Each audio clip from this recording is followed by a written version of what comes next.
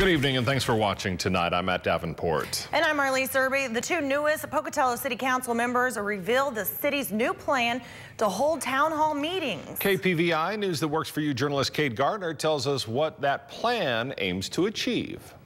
This is a municipal corporation, and it is very difficult for the stockholders, the public, who pay the bills, to have significant input. The Pocatello City Council decided that the public should have more input in city issues at last week's council meeting.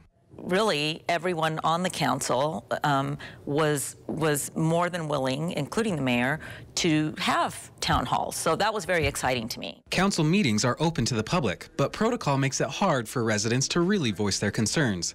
And it's something many voters want. I got a lot of feedback back saying, gosh, we just want to be able to talk to you in a comfortable situation. So the council came up with a solution. What better way to give people a forum to express their concerns and share their ideas about their particular neighborhoods than to have, you know, town hall meetings. And when the council does start having those meetings, council members hope to create a certain atmosphere in order for the meetings to be successful. If you have a concern, who am I to say you shouldn't have that concern?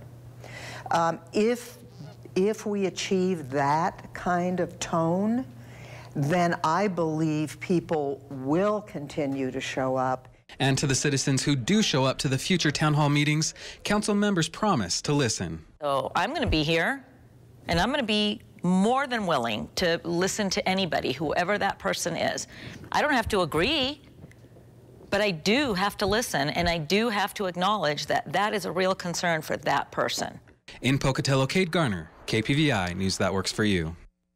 A date hasn't been set for the first town hall meeting, but it will most likely be in February and will be held at the City Council chambers.